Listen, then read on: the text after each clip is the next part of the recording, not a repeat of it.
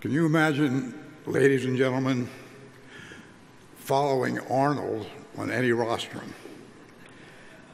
And I've had to do that a number of times. I want to welcome and thank each and all of you for being here this evening. I also want to thank and greatly appreciate my distinguished friends who said so many kind things. What can you say on your 90th birthday that might have meaning to more than 350 friends and family, some of whom have come from around the world to wish you a happy birthday? While we've always said we have to do better than our previous best, it would not be possible for you to honor me more than you have this evening. Thank you, thank you, thank you from a most appreciative and very lucky 90-year-old man. The first 90 have been very great. The fact is, I don't feel 90. In fact, I usually don't feel anything until around noon each day, when I feel ready for my nap. And then I have another challenge. If I'm at work, Lucy says, "Don't you think you should go home and rest?"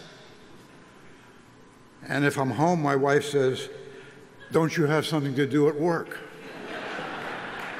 So I'm not always sure where I'm supposed to be. Probably the only person who wishes to be 90 is an 89-year-old. But there are some advantages. As far as I know, I am the only person still standing from the 1944 Morrisville High School graduating class. It is therefore very easy to schedule high school reunions.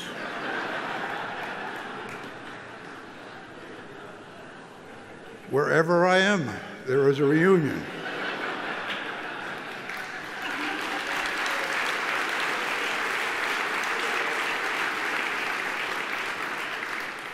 And I thank you all for being here this evening to participate in my 72nd high school class reunion.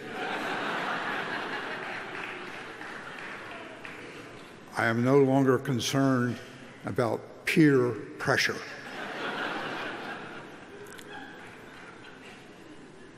From the vantage point of 9 decades of life experience, I want to share a few thoughts on your prospects for reaching age 90 and beyond. Are there things you might do to improve those prospects? How can you make each age and year more meaningful and enjoyable than the last? I'd like to suggest some answers to those questions. I sent an email to Arnold on his recent 69th birthday, expressing the wish that I might be 69 again, and also sharing that the last 25 years of my life, since my retirement from Nationwide at age 65, have been the best, the most challenging and rewarding of all the years of my life. The fact is, I have been feeling that way about each new stage of life. The chances you will live to age 90 and beyond are very promising. Actuaries tell us that when I was born in 1926, my life expectancy was 56. Today, life expectancy in the developed countries of the world has reached 80 and beyond. Demographers tell us that 1/2 of children born in our country in this century will live to be 100 and beyond. The word beyond should be interesting to you, as we also hear the word amortal being used more and more. Just as lifespans have nearly doubled during my lifetime, it is expected that they will double again during the lifetime of many in this room. Advances in high-tech healthcare, genetic engineering, cyborg enhancement, bionics, and the like pretend that few people will die of old age in the future. More will die from accidents and misdeeds of others than from aging. Chronological ages of 150 years will be reached. The promise that many in this room this evening will see that happen should inspire and motivate you to take full advantage of this century-plus opportunity. Keep in mind that when I was born in 1926, there were no airlines. Cars could travel only a few miles on no highways. There was no thought of TV. Silent movies were all that we knew. We had ice boxes, not refrigerators in homes. There was no space travel, no handhelds, no cloud, no cyber world. It would have taken Tony Doherty here from Australia this evening months to come to Columbus. He is here in less than a day.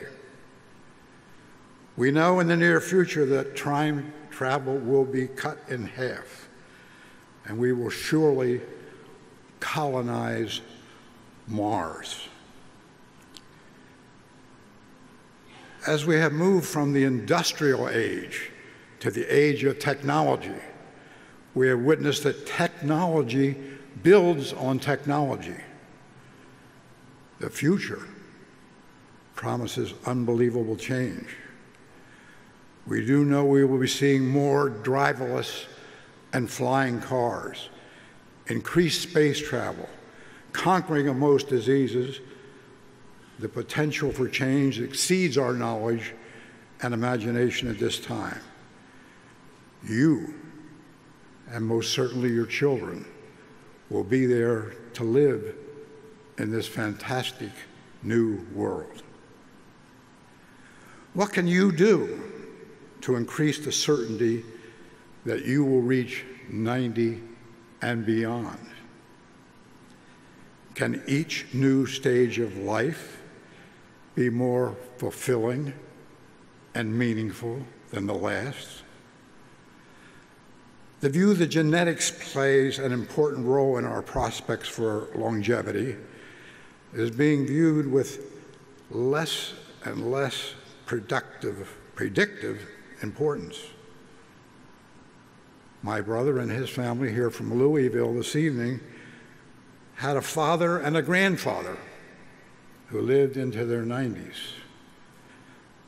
Our mother and grandmothers died much earlier. The best test and promise of long life is how you live that life. We know if you don't use it, you lose it. and that is a most important physical and mental truth. Knowing the strong sports orientation of those here this evening, I'm certain that you are very physically active, working out or competing. You eat sensibly, you don't smoke, and make certain that you challenge yourself mentally. You must continually monitor your health. We have an entire table here this evening of great doctors who I've encouraged to have as part of their life mission to keep me above ground.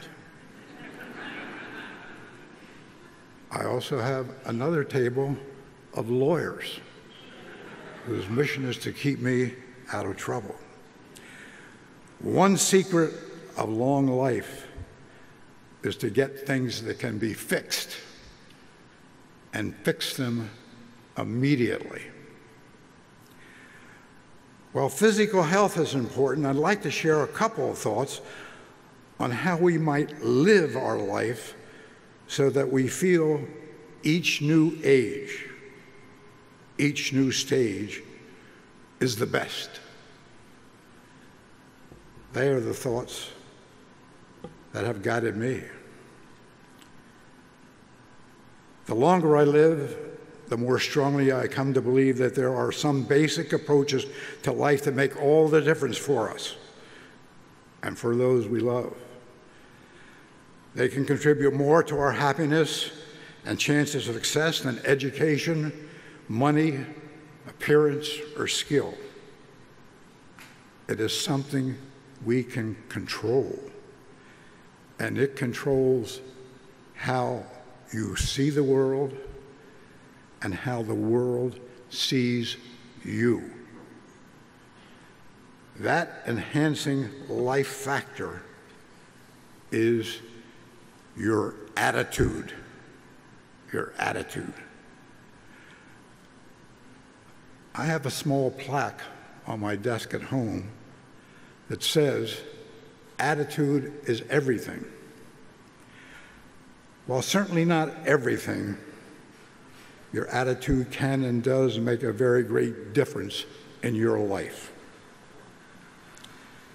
My wife of 67 years, Jean, who keeps me justifiably humble, tells me she does not feel that I have a negative bone in my body. Now, whether that is true or not, I will share a story about a friend who is a prime example in this field. A little while back, Time magazine was doing a cover story on Arnold. The feature writer was a woman who called me from New York. We talked for nearly an hour, and it was a very insightful interview. The final question she asked me was, what is the one thing about Arnold that distinguishes him from anyone you've ever known? I told her it was his capacity for enjoyment. Most everything he does, he enjoys.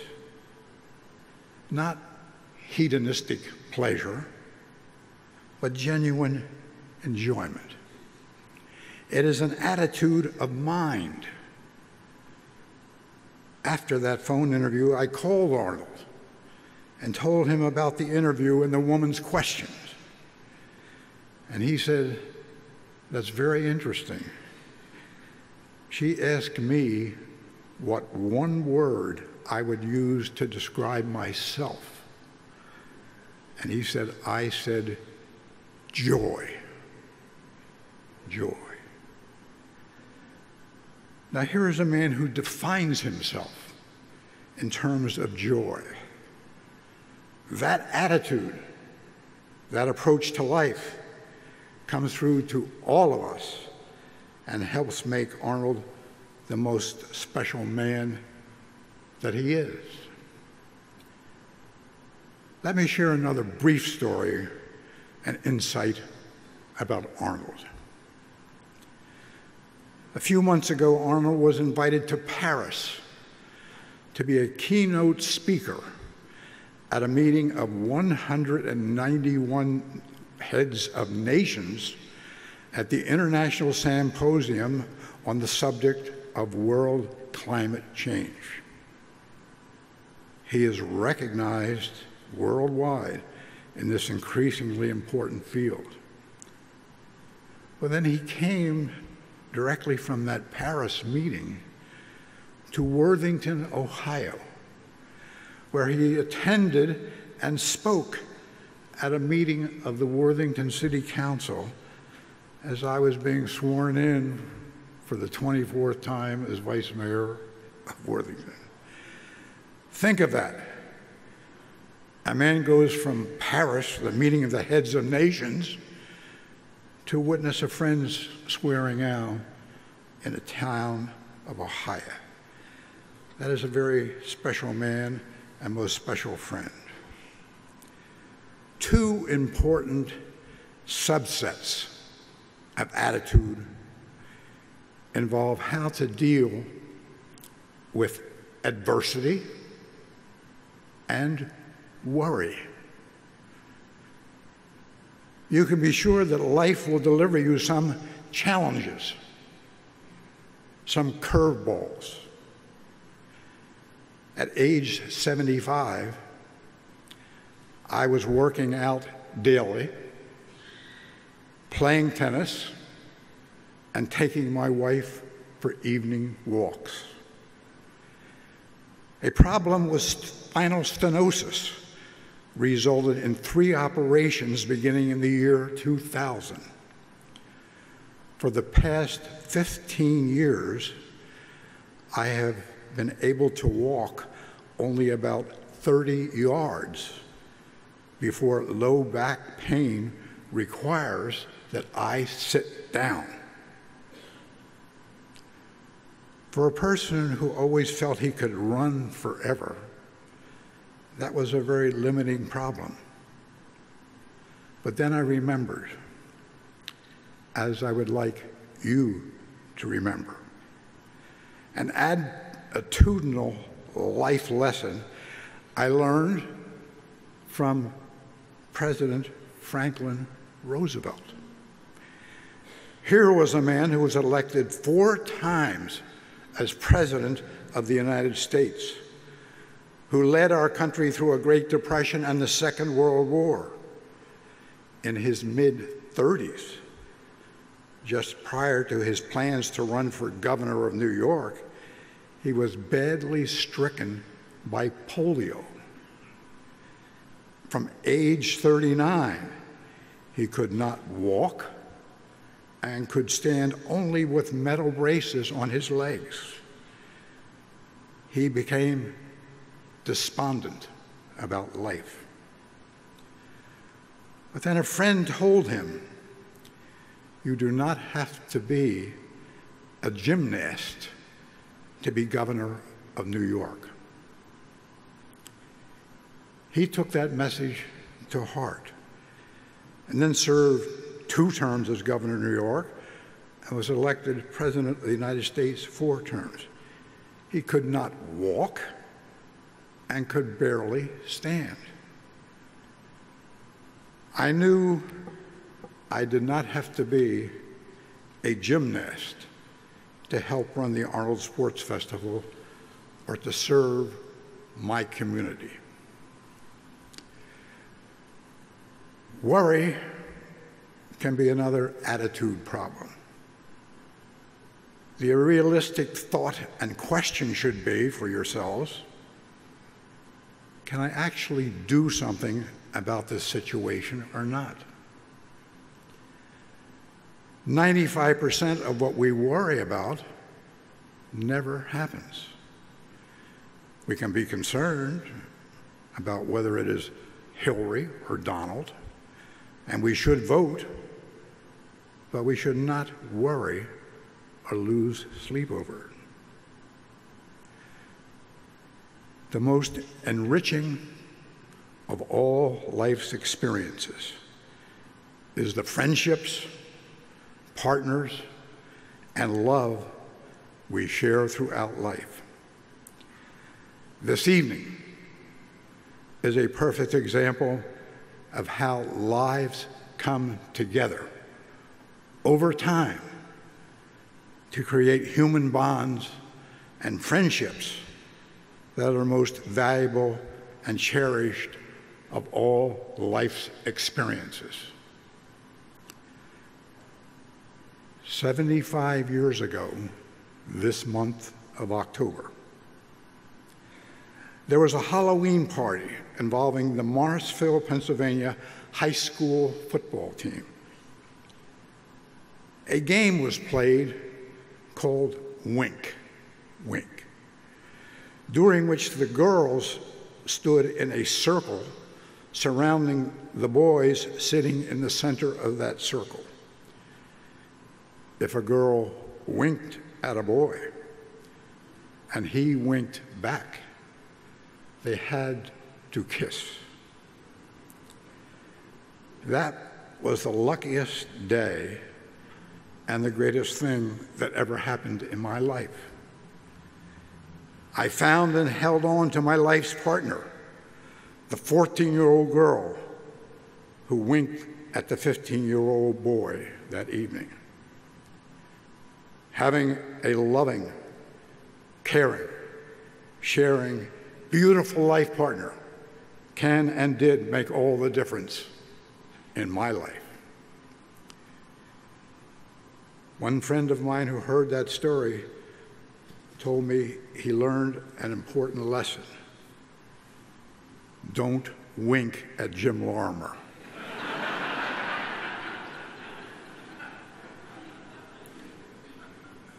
To my always more beautiful life partner, to our other partners in life, to my wonderful family, 4 generations are here this evening, to our friends from around the world. We still have some work to do. More joy and great experiences, and I'm sure the best is yet to be. Thank you.